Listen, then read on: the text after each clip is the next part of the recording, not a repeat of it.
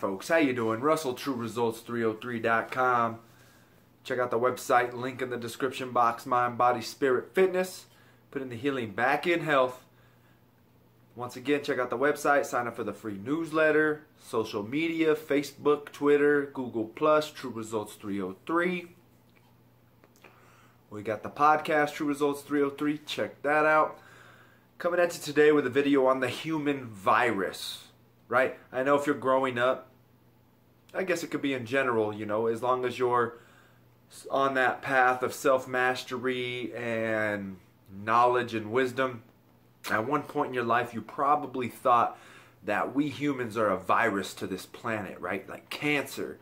Because what does cancer do? It takes over the body and then it destroys it, right? It's going to kill you. And I used to think that way. Sorry for the lighting, as my phone is adjusting as I move. But I want to tell you that this is a false premise. This is not correct to think that the human being, that humans are a virus.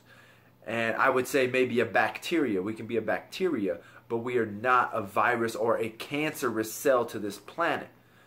And the only reason why I'm going to go with this thought pattern is because, like I said, cancer or a virus attacks the body, harms it, could kill it, right?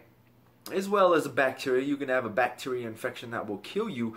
But when we look at the body, and if we analyze our own body, there are good and bad bacteria, right? Your entire immune system, your colon,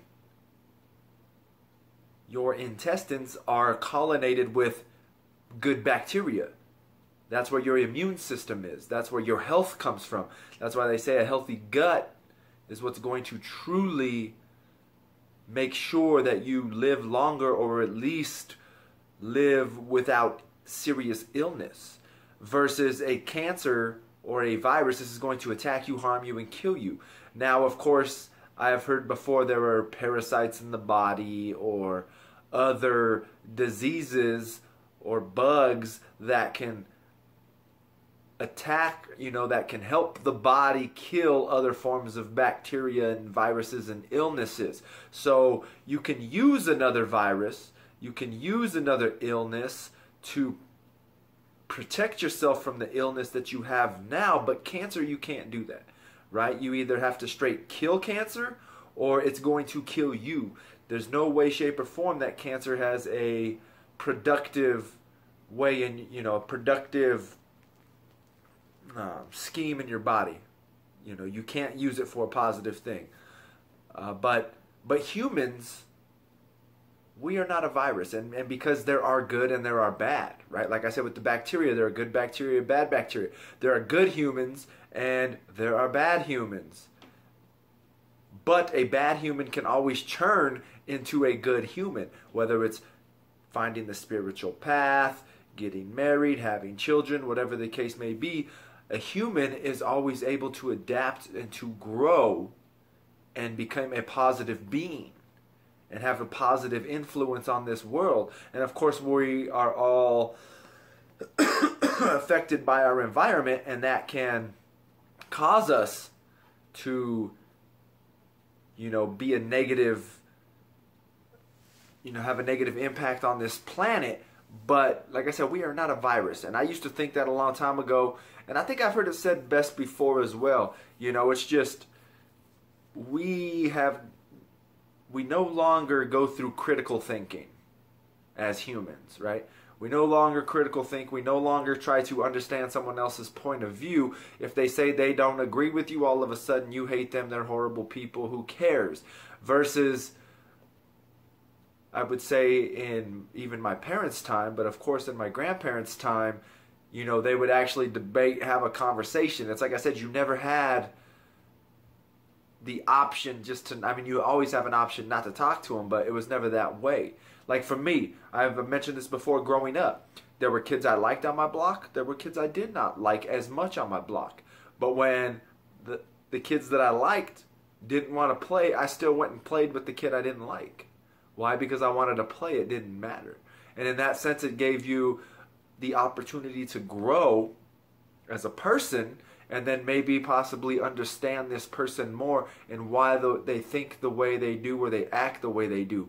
Versus now, kids don't even want to go outside, or you're on social media and you're putting yourself in your own box and boxing yourself out.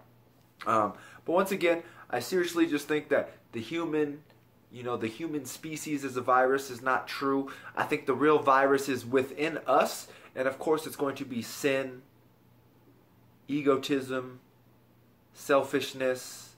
It's when you do not try to be a part of the world and you try to purposely separate yourself from society, from the world, from the truth. That's when you become a virus. But we can always grow and have a positive influence on this earth and do great things. But unfortunately, that means you've got to step outside of your comfort zone, and you need to be able to change and adapt and willing to accept those around you.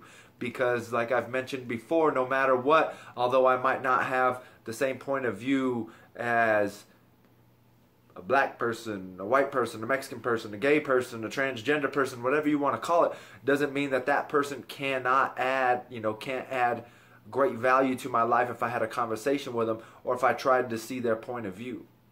So once again, it's all about just respecting the person that you are talking to at all times, and then trying to understand, but willing to be able to consider that maybe you're wrong, but maybe you're right, or maybe there is that in between where the two of you can brainstorm together to be able to truly understand what is wrong and what is right and what is truth.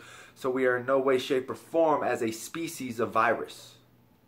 Because a virus or a cancer is, you either have to straight kill it, or once again, it kills you.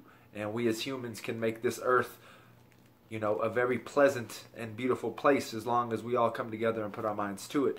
So I hope that helps.